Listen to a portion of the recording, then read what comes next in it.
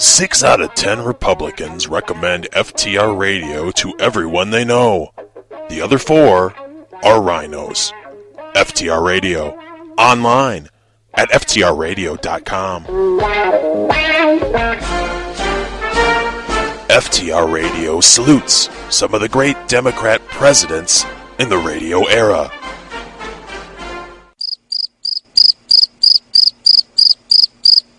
FTR Radio.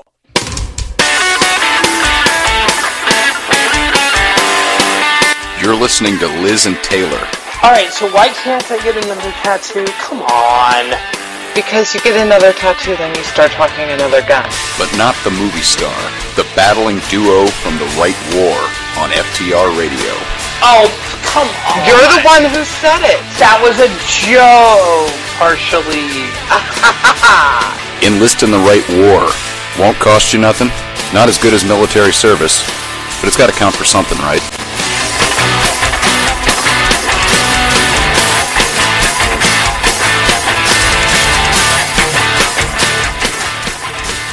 Good evening, folks. Thank you for listening to FTR Radio. I'm Liz Harrison, and this is The Right War, and yet again, Taylor is missing. We have the hashtag floating around periodically. Where is Taylor?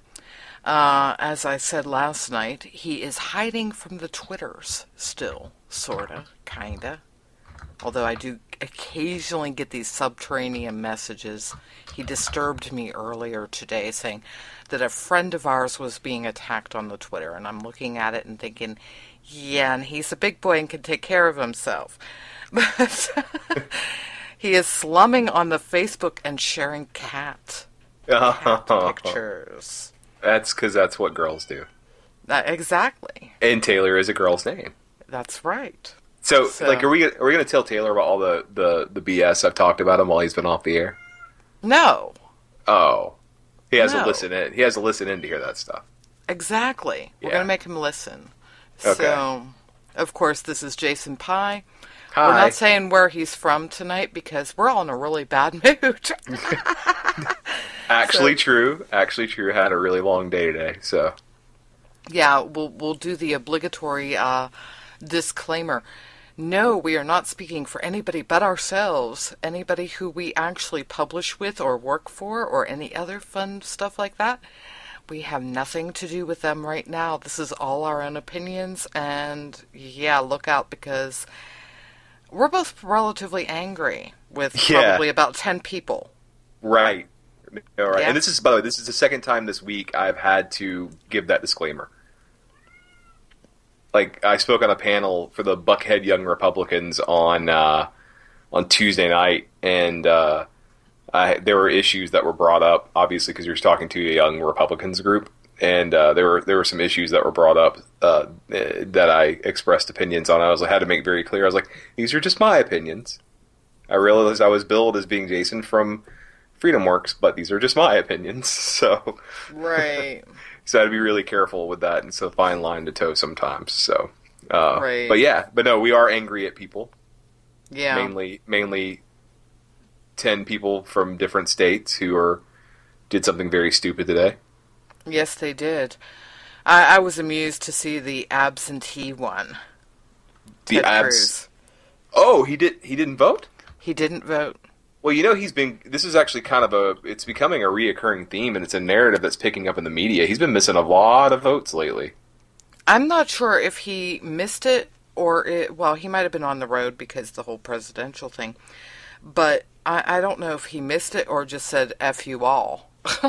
I mean, you know, if he did that, I don't see. I mean, I don't know if he was in Washington D.C. today or not. He may have had another like a family commitment or something like that. Who knows? But for a guy who has staked his ground on opposing most of President Obama's nominees, I'm a little surprised he didn't show up. Well, I mean, I can't imagine that he took a walk or anything like that during the vote just to avoid having to vote. But you know. To be fair, I mean, there's still the option whenever you are doing a roll call vote on the floor.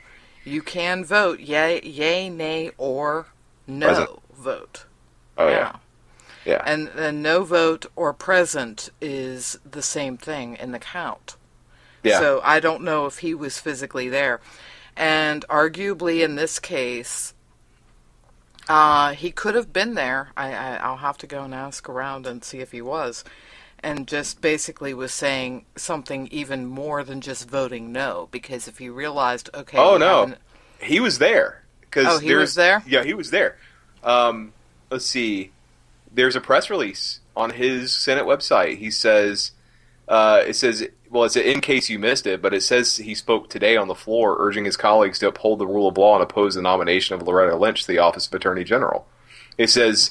the title's like Senator Cruz speaks on the Senate floor in opposition to nomination. Rule of law matters, and we must uphold it. Okay, so this was definitely a statement then. This was a statement saying that not only am I not going to vote no, I'm going to say that she doesn't even deserve me casting a vote in the first place. Yeah, I mean, I'm trying to find a specific point. It was a 10-minute speech, so there's only a few lines from here. Brian in the chat room says he was attending a fundraiser. And the one thing I want to point out, and let me just make it clear, I do like much of what Ted Cruz has to say on many issues. So I'm not knocking him here, but there is a narrative that's developing in the media.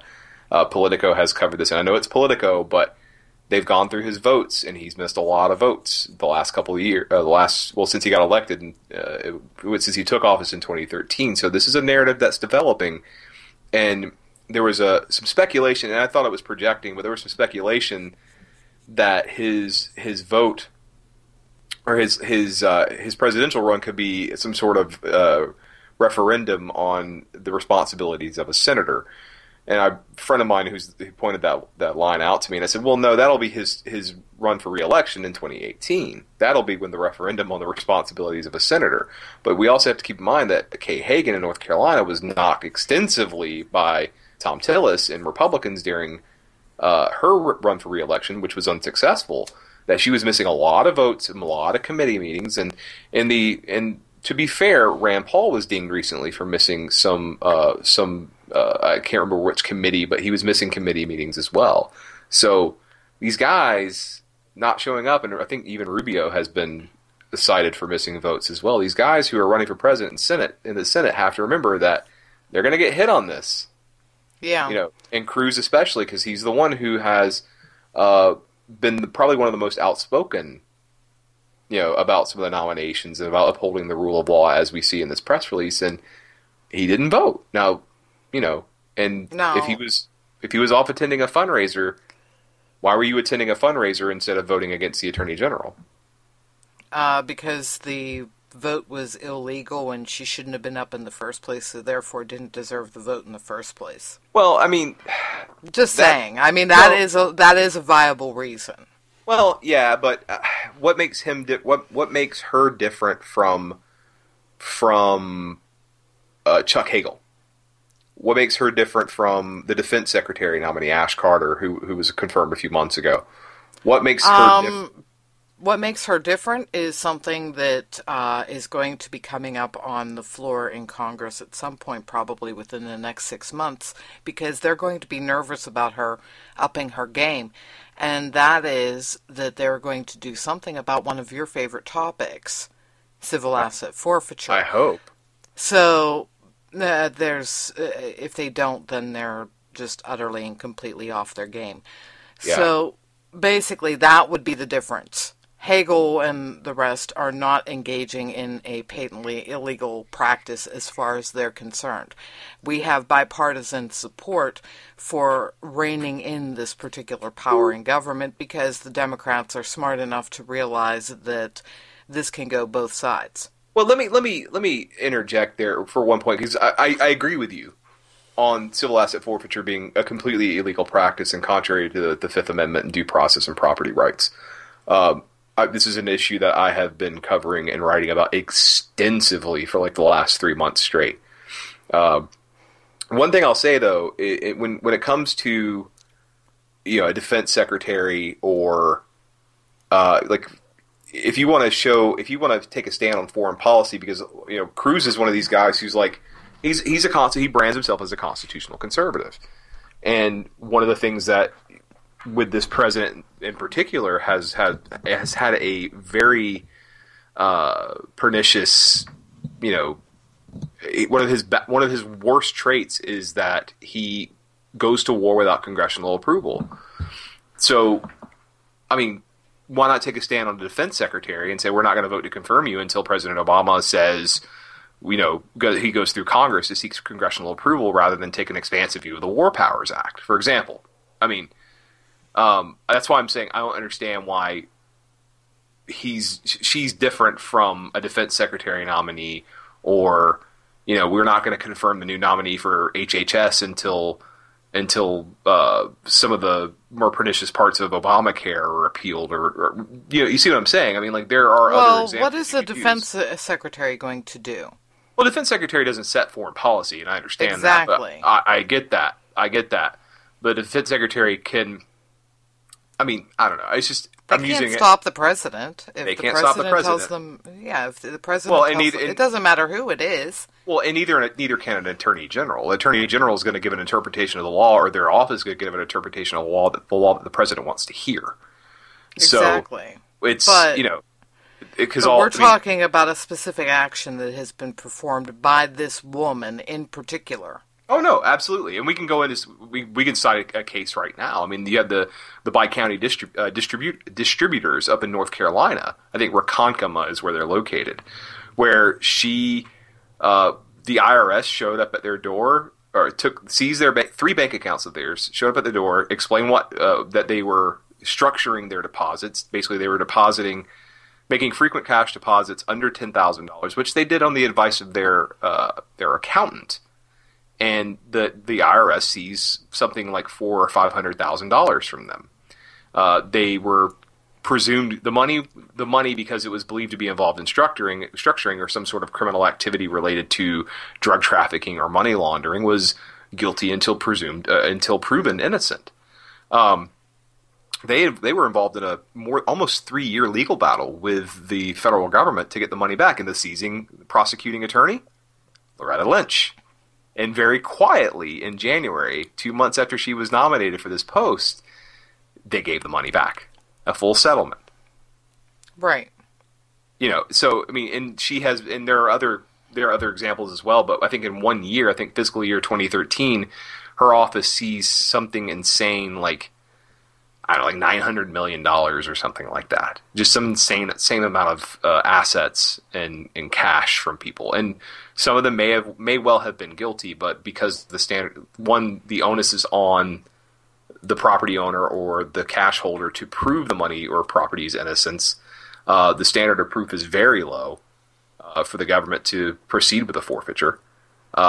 Most people just give up rather than fight. They figure the legal costs and the length of time just isn't worth their time to fight it. So they just walk away. And Loretta Lynch has been one of the more, vigorous users of or participants in civil asset forfeiture.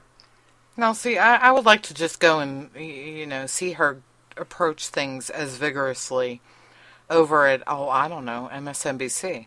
Oh, no, absolutely. I mean, what are they up to? They're up to close to $5 million that they owe the IRS collectively. Yeah. Oh, yeah. Yeah. Yeah. Of course, $4.5 million is all on Al Sharpton. Right. I was going to say, of course, paying your taxes and defending the Obama administration just gets you a time slot on NBC. Making making frequent deposits under $10,000 is enough to get your money taken from you and be put in a position where you have to live on credit and the goodwill of your vendors to get by. Right. And that's, I realize that, and the one thing I will say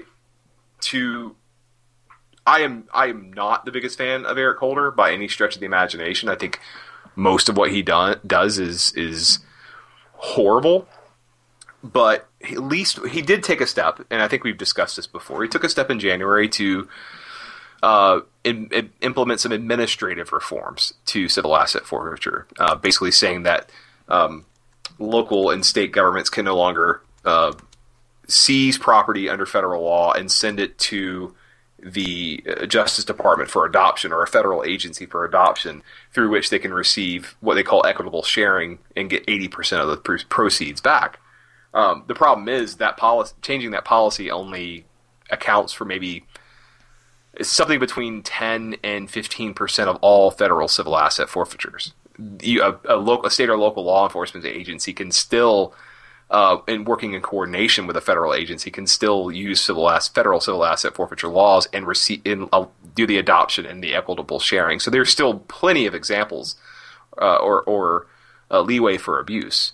And make no mistake about it, this is still happening despite these reforms, very minor reforms. And like you mentioned earlier, it's one of those things that could happen presumably in the next 6 months, because really the leeway for the window for governing is going to close probably after August or September, as the presidential campaigns really begin to heat up.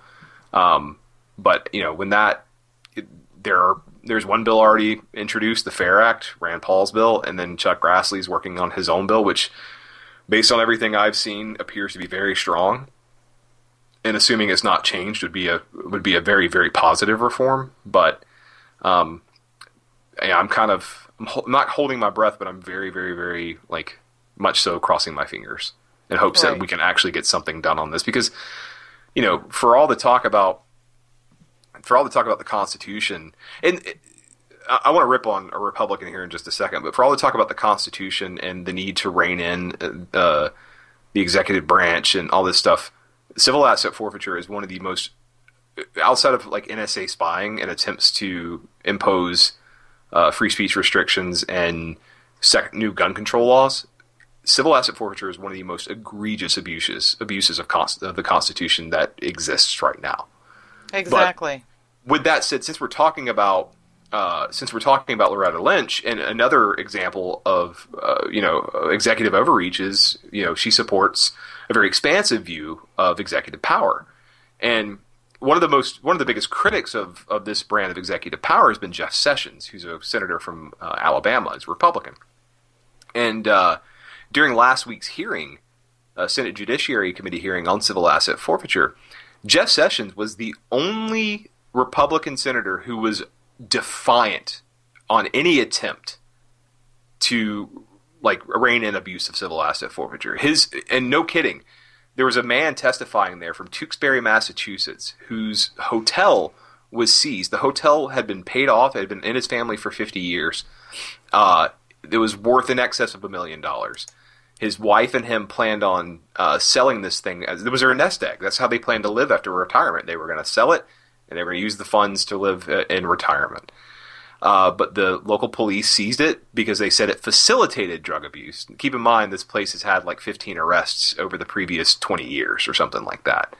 Good God. Right. So we're talking about a very, but they just, they suspected, and because of the low standard of proof, they were trying to have it forfeited. The Institute for Justice stepped in, he won, and they backed off.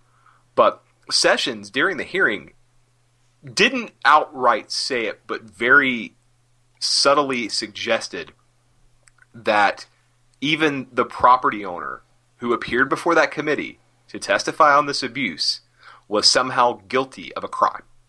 Really? He didn't outright say it, but it was very strongly implied in what he said.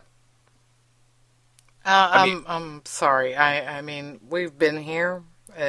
We had a hotel that they ended up. I believe that they ended up going out of business in the end due to overdue property tax. Mm-hmm. So that was arguably justifiable seizure.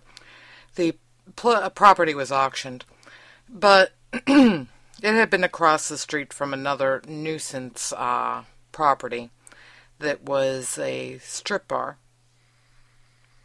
And between the two, there was a lot of drugs. A strip club's a nuisance property? This one was because they moved... No, this one was because they moved quite a bit of heroin through there. Well, that is a nuisance property. Yeah. Yeah, there was heroin moving across the street. The motel in question was a no-tell motel. Let's put it this way. If you went there and stayed, you got 2 complimentary cans of Keystone Light. Oh my God. I think that covers it. You know? Oh my God. Well, Yeah. I mean, it's one of those things where, and Lunatic Rex says he proudly vote for Jeff Sessions every 6 years. Long may he live. You know, for someone who whines, and justifiably so, even though I think Sessions overdoes the immigration issue to the point of absurdity. But he's right that the executive actions that have been taken by the Obama administration on immigration are unconstitutional. But on civil asset forfeiture, you know, he's willing to defer and run roughshod over the Fifth Amendment, which explicitly says that no person shall be deprived of life, liberty, or property without due process of law. Civil asset forfeiture denies due process of law, completely denies due process of law. Like I said, the bedrock legal principle on which the United States judicial system was founded is the presumption of innocence. But in civil asset forfeiture cases, property is presumed guilty until proven innocent by the property owner. It's a perversion of our justice system. Well, as far as hotels go, if you have a hotel, you've been in business for 20 years, you've had 15 drug arrests in that time period. Right. You are ahead of the game, and you are doing better than Hilton, Ramada. I'll go on. I mean, I'm sorry. This is just the nature of the beast. I can't name a single hotel in this area. I can't name any single one that I've ever heard of that has anybody going to it ever that hasn't had at least 1 drug arrest per year average. Right. That's just the nature of the beast. Right. So what are they going to, what are these assholes going to do? Sit there and say that Hilton, Ramada, Hampton, all of these people are you know, viable There's some sort of people illegal to go and act. take their property? Right. But we do this in the name of the war on drugs. Basically and hold on a second. Lunatic Rex, I just sent you a link to the video through chat. That link, it's a little further into the hearing, but it's when Sessions is talking to the lawyer from the Institute for Justice, and you should go check it out. I think it's a little bit later on in the hearing. But I know, I mean, there's not a hotel on this planet that has not had some sort of illicit drug activity going on in it. You know, let's just be real about that. There's at least one room every night that probably has some sort of drug activity going on, whether somebody has pot in their possession. I mean, like it's the nature of the beast. It's the nature of the beast. Whenever you let strangers, it's a place where you can be relatively anonymous. Yeah, exactly. So I mean, it's just it's disappointing that Sessions and Lunatic Rex, I don't doubt that you're anti-civil asset forfeiture. I'm just simply saying that this did happen. I love the one where they went and seized the whole assets of the gun shop owner. I'm sitting there thinking, there's a new way to attack the Second Amendment. Oh no, absolutely. You know, and I tell you, and that's oh God, I can't think of the name. It's out here in Athens, Georgia. It's at Clyde Armory. Andrew Clyde is the store owner's name. This guy's an Iraq War veteran. I think first Iraq War, but I mean, this guy's served his nation.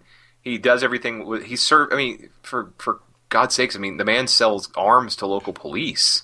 Right. He's an upstanding guy, and it's the same case, same instance as the one that Loretta Lynch was involved in. It was an accused structuring case, and frequent deposits under $10,000, the IRS seizes his $940,000 or $950,000 bank account based on the mere suspicion. But, you know, we do have the prospect of federal reform. There are many states that are reforming their civil asset forfeiture laws. Just today, Montana, their legislature passed a bill that requires a criminal conviction. I mean, it completely does away with civil asset forfeiture. They require a criminal conviction before forfeiture proceedings can begin, and they raise the standard of evidence from I believe, probable cause to clear and convincing evidence, which is just below beyond a reasonable doubt, which is necessary for a criminal conviction.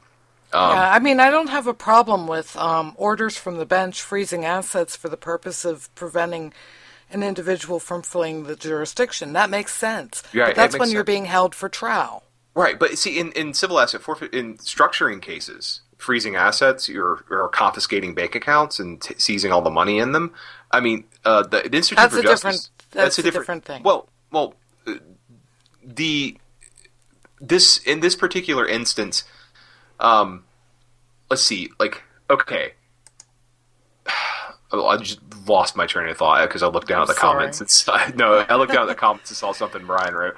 But no, I mean, I don't know, it seems very insane to me because in 33, I think the IJ found that 33% of these, I can't remember the number of cases, but 33% of the cases, structuring was the only so-called crime that police suspected. Yeah, or it was something like that. I mean, we're talking in structuring. Anybody can do structuring. If you get an inheritance and you keep the money out, you say you get $50,000 or $100,000, and you decide, well, I want to deposit some of this. But you want to keep some out. Maybe you're thinking about buying a new car. Maybe it's something like that. And you space those deposits over. That's enough to trigger. And you do it under $10,000. Frequent deposits under $10,000 can trigger a structuring report from a bank to the IRS, and the IRS can come in, sweep in, and seize your bank account. Maybe that's a weird example, but it is an example of how it can happen. Because at because the bank is supposed to, under the Bank Secrecy Act, any deposit over $10,000, the bank is supposed to report it to the federal government. But they also report frequent deposits under $10,000. So right. You're basically, I mean, come on, it's ridiculous. And I can understand targeting people who are committing crimes such as money laundering or drug trafficking. Even though I think the war on drugs is gotten a farce. It's completely out of control. And I'm not advocating for legalization here. I'm just pointing out the fact that we're losing our civil liberties quicker than, and it's at all sides of government, not just the war on drugs. But yeah, I'm the one who advocates for legalization. But anyway, I was looking at the yays and nays, and there's something that bothers me. I mean, that's a no-brainer. Collins, same deal. Right. But, Flake? Yeah, another one. Thank you, Arizona. Hey, I like although, Flake. you know what? McCain like must Flake. want to smack Flake half the time. Probably. That's a sad statement. Well, Flake just endorsed McCain for re-election not too long ago, so I'm sure McCain's probably thinking his lucky stars. But the Flake one bothered me, because I do like Flake. Graham and Hatch were predictable. McConnell deserves to be taken out into the woodshed and smacked. Kirk was predictable. Portman was predictable. Because they're both up for re-election next year, so is Ayotte. McConnell actually did surprise me. Now, why in the world would this, of all votes, matter to somebody looking for re-election? Because I'm sorry. We're talking about a woman who should, by all rights, scare the ever-living shit out of anybody. Sure. And their answer to their constituents to why they would not want her is quite simple. All they have to do is trot out these horrible examples of individuals who were not charged with any crime and scare the hell out of their constituents and say, this could be you. Yeah. There is nothing stopping them from walking in and taking your property, freezing your assets, emptying your bank account. Sure. Do you think that I really would want to subject you, my constituents, to that kind of horrible behavior? No, I'm sorry. This is one where they could have gotten anybody on there. I don't even care what letter was after your name. No, look, I completely agree with you. I'm just simply pointing out the electoral aspect of this. I mean, in Johnson as well. These Wisconsin, Illinois, and Ohio are either blue states or purple states, and and New Hampshire is as well. And these guys are scared to death of losing re-election. They know Democrats, if they vote against, are going to hammer them for it. But even Democrats should be begging for some I was surprised at Manchin and Menendez. I'm surprised they didn't cross party line. Oh, I mean, Democrats are the ones who, during the Bush administration, were screaming bloody murder about abuses or violations of the Fourth Amendment through warrantless wiretapping. Right. But now it's all right when it involves money. Oh, for the most part, yeah. Or not just when it involves money, but it's okay when a Democrat does it. That's right. It doesn't occur to them. Well, actually, it has occurred to them because these are the very same people who had, when people did touchy-feely, try to see whether or not they would go and try to do legislation before legislation that would rein this in. These are people who said they would. Yeah, no, absolutely. I mean, I know Manchin would because of the situation in West Virginia. West Virginia has a lot of Democrats that are actually Republicans, especially now given the war on coal. Yeah, no, absolutely. No, it's worse than Pennsylvania with the Republicans in denial. Right, no, absolutely. And one of the things with Manchin, I mean, this is a guy who I still to this day has not. I have wondered why he hasn't crossed party lines because I realize he's carved his niche as a conservative Democrat, but I mean he's so much more conservative than the modern Democratic Party. This guy is. I'm not going to call him. I don't want to demean him by calling him a Dixiecrat, but I mean he is in the mold of a Southern conservative Democrat, and most of those Southern conservative Democrats became Republicans in the '90s when the party started moving further and further to the left. Well, it's only because he's in West Virginia, and if you don't have a D after your name, at least up until the point where he was elected. Now they're starting to elect ours, so I'm wondering there myself. Well, I think he has enough goodwill in that state, despite the D next to his name, to possibly win re-election. I mean, I still think it's going to be a hurdle for him, but the Republicans have to find a decent candidate. The only reason, I mean, I don't say the only reason, but with Rockefeller out, they couldn't field a decent candidate to beat whatever her name is. I can't think of her name off the top of my head. I didn't particularly like her as a candidate nor as a congresswoman. Shelley Moore Capito. Right. That's her name. But Capito, I have no love for her except for the fact that she has an R after her name. Right. Well, I mean, I'll tell you what I told the people at the meeting on Tuesday night. Just because they have an R next to their name doesn't necessarily endear me to them or make me like them. So, because Capito, never mind. But the alternative in that particular election was really, really reprehensible. Sure. So it was definitely sure. No. I mean, same in the Georgia Senate race. I mean, I had a choice between Michelle Nunn, David Perdue, and the Libertarian, who I actually knew, and but she had absolutely no shot in hell of winning, and Perdue, although I wasn't the biggest fan of him, I decided to go ahead and vote for him. So yeah, but yeah, what happened to McConnell? He is not behaving like a leader. No, he's not. He's behaving like he's behaving. You know, he's majority leader. He's been majority leader for almost 4 months now, and he's still acting like he's in the minority. Yeah, you know, you struck a deal. They struck a deal for this human trafficking bill, which would have been passed absent a not a dumb provision. It was some language dealing with abortion, and I'm not getting in on the abortion debate. I'm simply saying that in putting that language in there for a bill like this, put the brakes on the bill. So he had to make a deal to get that passed, and the deal was, look, if you vote for this, I'll go ahead and confirm Loretta Lynch. Right. I mean, come on, man. You have... No, it was a joke. Because, number one, I mean, I'm sorry, Democrats. I know how much you want to go and bitch and moan and say, oh, but it has some private funding. There's government funding. Right. And honestly, the mistake was in the writing of it. They made a mistake. They would not have had to bring up Hyde at all if everybody had conceded that victims of human trafficking, if they had been involved in a sex act, so therefore ended up pregnant, by default, it is rape. Right.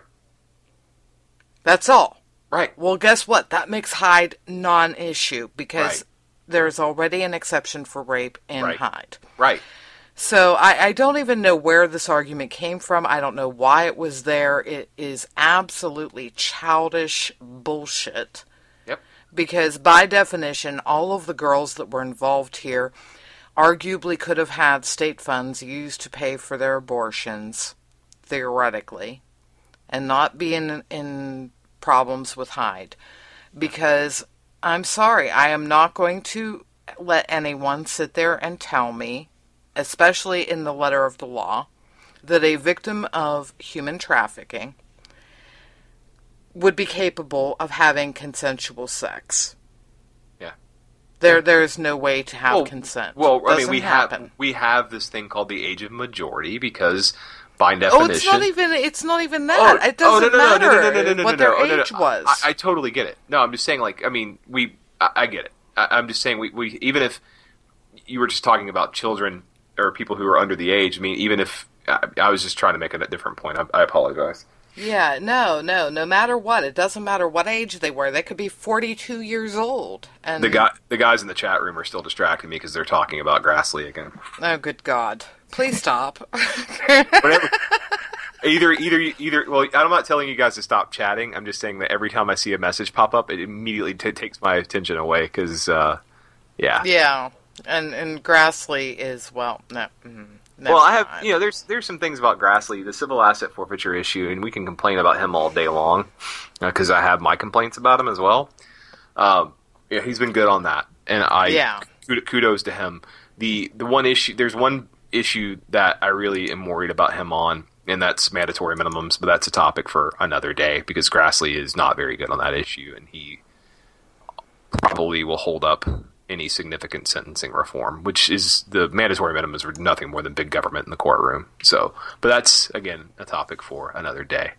But but just wanted to say that about Grassley while you guys were knocking him around a little bit.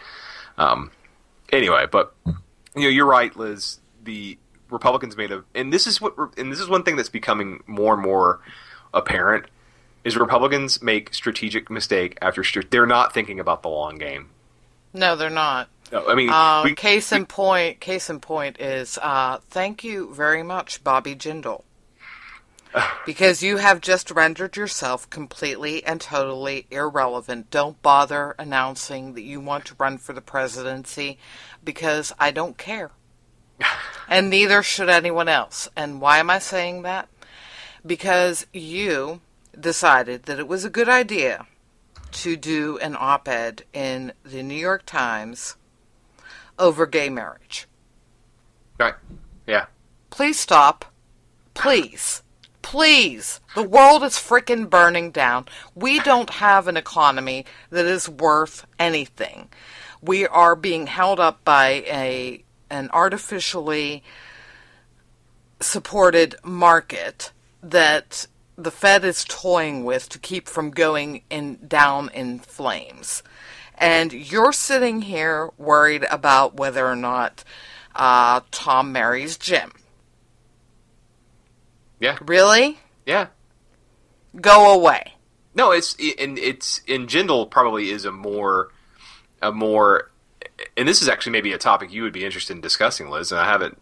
I just saw this today, but Jindal's op-ed first of all, this is like 3 weeks after the whole Indiana kerfuffle really boiled over. Right. I mean, talking about being in a safe zone when nobody's paying attention. Right. And then two, there's actually there's a Congressman Steve King. Have you seen, he's proposing legislation to limit courts from, federal courts from any considering any marriage cases. Yeah. Yeah.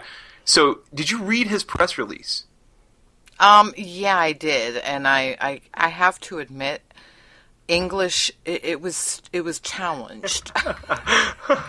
Well, I was sitting there and I'm like, okay, I sort of kind of understood the beginning of it, and then I got to the end and I'm like, huh? And this is bad considering that I'm capable of, doing the English challenged oh no, not just legislative writing. And I'm like, what? Well, you're absolutely right. It's that plus there was a particular passage in this bill, and this is another guy who he says, and I want to read this. I want you not to pay attention to the issues. I want you to pay attention particularly to the first and last sentences. But I'm going to read the sentence from the press release. For too long, federal courts have overstepped their constitutionally limited duty to interpret the Constitution, said King. Rather, federal courts have perverted the Constitution to make law and create constitutional rights to things such as privacy, birth control, and abortion. These unenumerated, so-called constitutionally protected rights were not envisioned by our founding fathers. Now, the reason I have a problem with this is not the issues he cited, because and I will say this, one of those issues I do think he's wrong, and that is I think there is a constitutionally protected right to privacy. Yes. But birth control and abortion, fair enough. Fair enough. Right. But these unenumerated so-called constitutionally protected rights were not envisioned by our founding fathers. What he has, he's trying to fit an argument. His premise is wrong. There are unenumerated rights. We have the Ninth Amendment, which says the rights the rights listed are not meant to disparage or deny rights retained by the people. Founding fathers understood there were so many rights we literally could not list them. They could literally not list them all. Right. But their view of rights was what we call natural rights or negative liberties. The rights that the right to birth control and arguably the right to an abortion are positive liberties, which mean you have to take from someone or infringe on someone's rights to have those rights. Birth control, you're saying you have a right, that means your employer has to pay for it, for example. Or the right to an abortion, and people who are pro-life would say, well, you're taking someone's life to have that right. Right. So, those are positive liberties. Privacy is a negative right. It doesn't hurt anyone. It doesn't cost anybody anything. It's not an infringement on anyone's rights. Now, criminals who commit crimes have no reasonable expectation of privacy. But police still have a procedure in the Fourth Amendment to, through warrants and probable cause. But there's no definitive right to self-defense in the Second Amendment, right, Liz? I mean, but the interpretation is, I, as an individual, have a right to self-defense through the Second Amendment because I have a right to keep and bear arms. Correct? Correct. So I have a right through the Fourth Amendment to protect myself, or the government forbids illegal searches and seizures. So I have a guaranteed and implied right to privacy. Right. So that's one of those things that's like, you're making an argument that, honestly, I see what you're trying to say, but you say it in a way that really kind of clouds the issue, and you're arguing against same-sex marriage. This is what you're trying to do, is close off federal courts from arguing on same-sex marriage, which, again, is a right that doesn't really cost anybody anything. It doesn't infringe on anybody's liberty. To make an argument that all these trains of rights that don't really exist, courts have said they do exist. Make your argument better. And he's doing it to appeal to people, to conservative Christians, and I understand that. But I just have a problem with the way it was worded. And you talk about Jindal and what he said, and you're absolutely right. Jindal's more important because he's running for president. But I thought Steve King's press release was actually a lot worse. Yeah, Steve King is Steve King. He screws it up. But the bottom line is that he was on the right track whenever he was saying that this is something that should be managed by the states and the federal government should be specifically forbidden from playing around. Well, I don't. Sure. This. Well, I mean, this sure. is a state issue.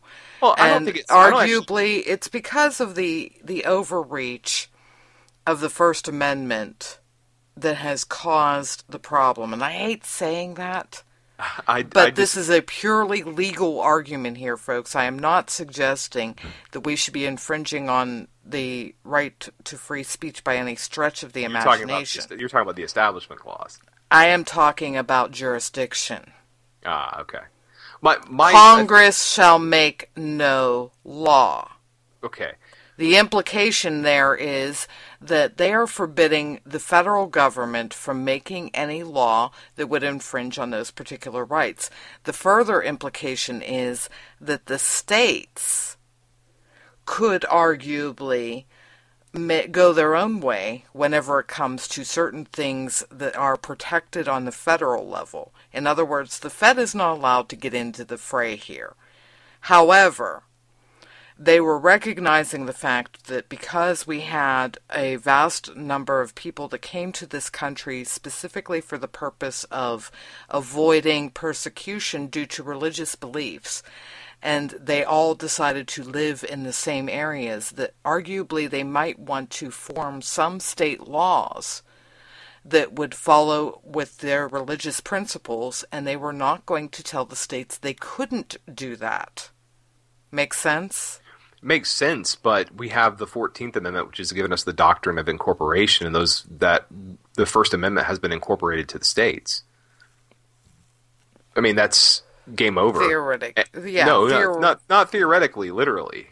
I mean, it has been incorporated to the states, and I don't have a problem with that. I mean, that's why we had the Second Amendment incorporated to the states, thanks to McDonald v. Chicago. Without the doctrine of incorporation, and I would argue that the Privileges and Immunities Clause extends those rights anyway to the states. But the court has taken a selective due process, and they're incorporating rights as they come along through whatever arguments before them, whether it's the First Amendment or the Second Amendment, or so have you. Yeah, but the problem that we're facing here is that between equal protection, the First Amendment, and incorporating the First Amendment into the state laws, we're getting into weeds where rights are trumping rights. Well, one other thing I want to say, actually I want to say two things, and I'm trying to find it right now, and it's just going to take me a second, so I'll go to my first point. And I'll say what I said Tuesday night when this issue came up in this meeting with the Young Republicans in Atlanta, or Buckhead. At the end of the day, you say it should be the federal government shouldn't be involved. I would argue, and it should be up to state governments. I would argue that no government should be involved. Right.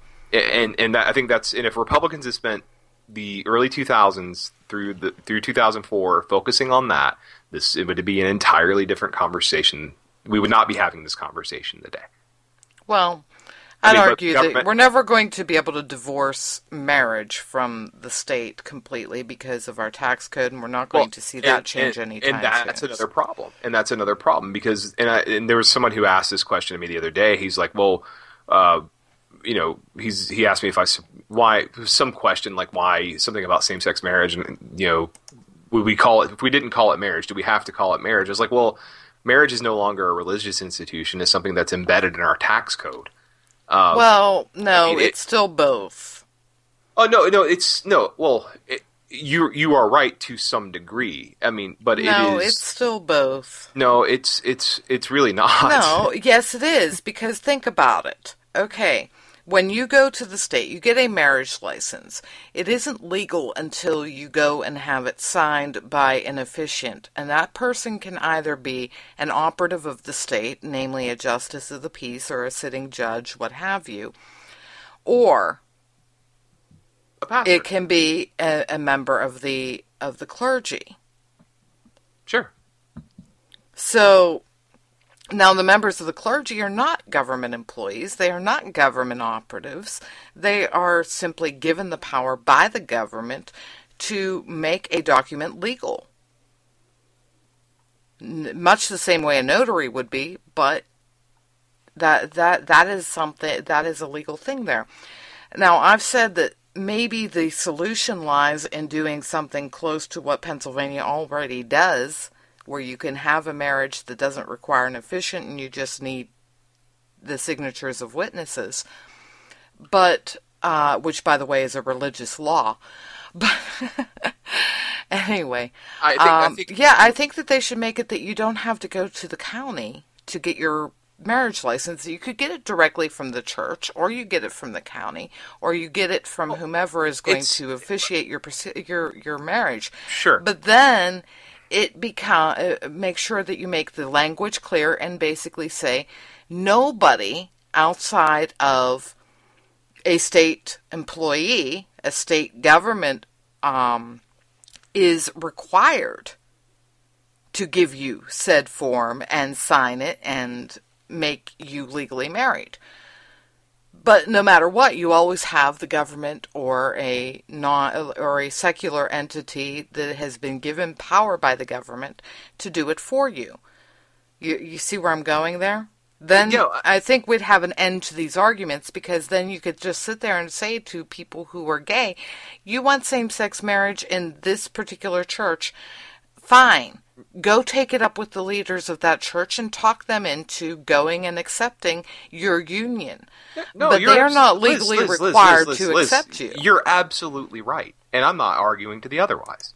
I think churches. And I've always said that in every discussion we've had about this subject. I've always said no church should be forced to recognize a marriage. But you know that's where they're heading. Oh no, and I'll be one of the first people to say that gay couples who try to do that are wrong. And I mean, if I was a lawyer, I'd file a brief with whatever court I had to file with. Hell, I'll sign one if I'm asked. Hell, I want to see laws that sit there and say that the free market decides, and people can decide as a business for whatever reason. I mean, hell, they could look at you and say, I don't like your nose ring, so I'm not going to serve you. But that's neither here nor there. Well, people with nose rings aren't a protected class of people. What I'm saying is you have the right to sit there and say, okay, this is my business. I am a private citizen. I know. I don't have to serve you. I know what you're saying. But the one thing with going back to the marriage issue before I go on to my other point real fast, because I know we're running out of time, was that you have first of all, marriage is a contract. In my opinion, it is a contract, and any couple who wants to go in and have to sign a contract, say they're married, should be able to have that done. And we treat it just like we would any other binding legal document. You want to have that document taken apart, go to court to get it taken apart. It still involves some government, but it's not as government.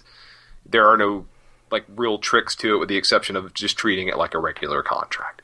The other thing is the tax code implications are very real, and there's not just the tax code implications. You also have visitation rights.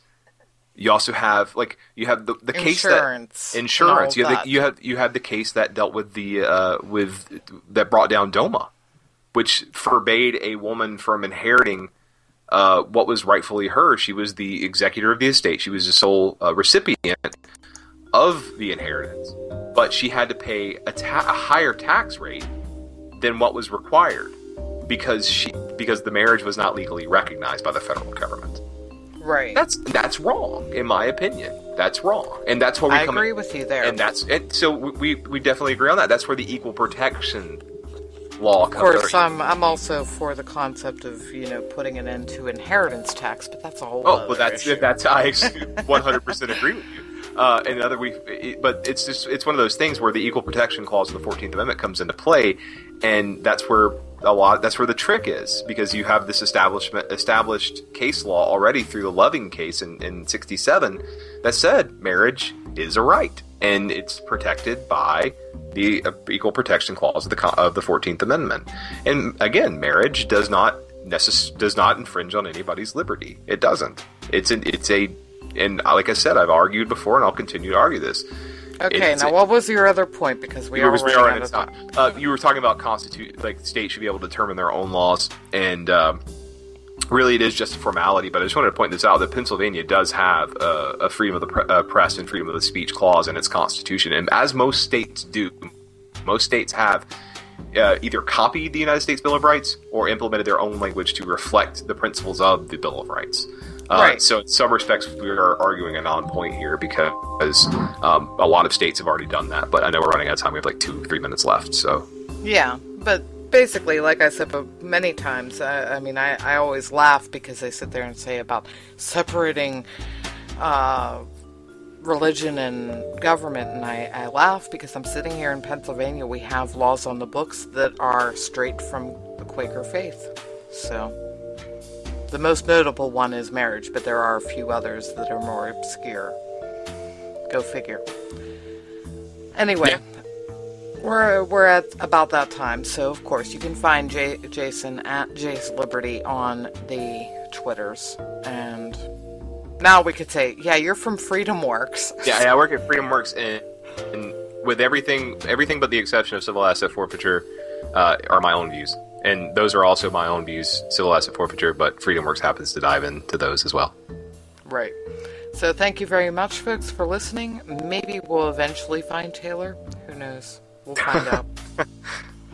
Have a great night, folks. I believe I have Colin Flaherty next week on Wednesday. Good night.